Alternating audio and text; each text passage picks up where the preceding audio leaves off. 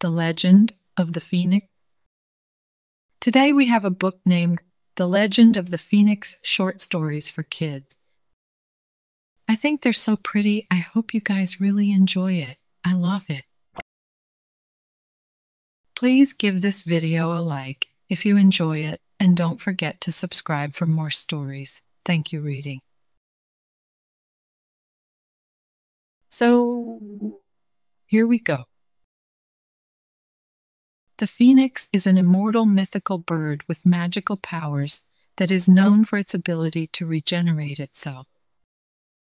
It is thought that at the end of the phoenix's life, it spontaneously bursts into flames, only to be reborn from the ashes as a young phoenix, ready to begin a new life cycle all over again. This symbol of life, change, and rebirth has been the subject of legends, religions, and philosophies for centuries, and has inspired storytellers and artists all over the world. It is thought that the phoenix story originates from ancient Egypt, with the Greek historian Herodotus, who wrote about a bird called a bennu that died in flames only to have its offspring emerge from the ashes days later. In ancient Egyptian, bennu was related to the word weben, which meant to rise or to shine brightly, and this was represented by a hieroglyph depicting a bird. According to legend, the phoenix originally lived in paradise and, as an immortal, knew he would live forever. But after 1,000 years, the phoenix grew bored with paradise and desired a new life, so he left for paradise and traveled to the mortal world, which was governed by life and death. Once here, the phoenix realized he could not die, but wanted to renew himself, so he built a nest and waited for the sun god Ra to arrive. As Ra drove in his chariot across the sky, the phoenix sang to get his attention, and Ra listened to the enchanting song.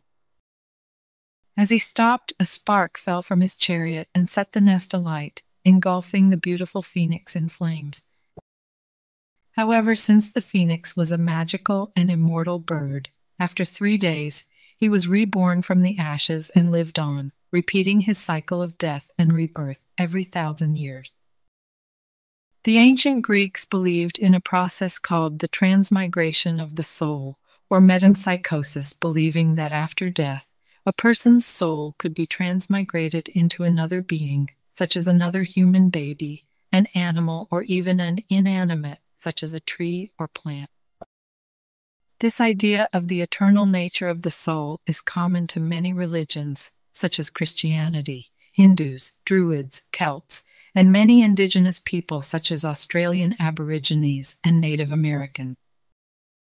Over the years, the miraculous story has been adapted and retold by generations of oral storytellers to suit their own purposes or their cultural beliefs. In Christianity, the phoenix is often seen as analogous to the resurrection of Jesus Christ, who Christians believe was himself crucified on the cross and then resurrected 3 days later. In Native American culture, the phoenix was called the thunderbird, and it was a large, colorful bird that could affect the weather. It also had healing powers not only for humans but by regenerating the earth by bringing rain. A phoenix was also the first image depicted on the Great Seal of the newly reborn United States of America in 1782, after the War of Independence from Britain. It was replaced later by that of an eagle, which had become an American symbol. The phoenix is also found in Chinese mythology, where it is called the Feng Huang, and is a bird similar to a peacock with a slender neck and a long tail, although its tail is fiery orange and red rather than the traditional peacock blue-green. In Japan, it is known as the Hou-U. The phoenix has inspired many films and TV series and is well known to Harry Potter fans as Fawkes, Professor Dumbledore's pet bird, who saves Harry at the end of the Chamber of Secrets and helps Dumbledore escape arrest. It is the inspiration in the film The Flight of the Phoenix, where a group of misfit travelers are forced to rebuild their crashed plane in order to escape the perils of the desert. And in the X-Men series, Jean Grey is thought to have died, but is resurrected as the Phoenix Force with almost unlimited powers. Whatever the phoenix is, it is an enduring symbol of hope and regeneration, giving humanity the chance to shake off their old life and begin again with a new one, renewed in energy and outlook, with the physical advantages of youth and the wisdom from having lived 1,000 lives. The end.